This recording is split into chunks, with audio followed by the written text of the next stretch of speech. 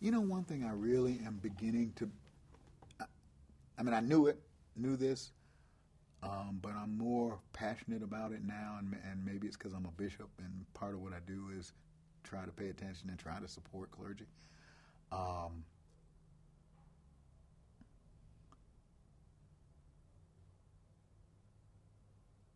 Jesus never sent anybody out by themselves. He also said, wherever two or three gather together, there I am in the midst of them.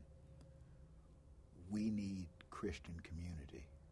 Again, I'm back to Bonhoeffer's Life Together.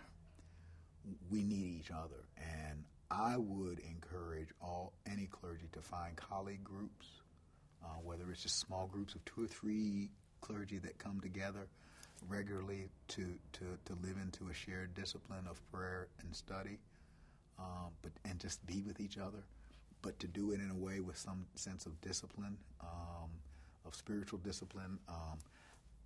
I just think that's vital. The Lone Ranger syndrome is death. It is dangerous, and it is dangerous.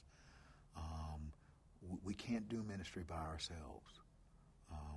The Horatio Alger myth was a myth when it came to do with capitalism, and it's certainly a myth when it has to do with faith. Can't do the rugged individual doing it all, tough John Wayne doing it. That's hogwash. We need to walk together. And we are clergy. I think clergy today are a little bit better about that. At least certainly the younger ones coming out of seminary, I'm noticing, have more of a sense of the need for community among us as clergy, where we pray for each other and listen to Scripture together. I think that may be one of the most important things that I'm beginning to see.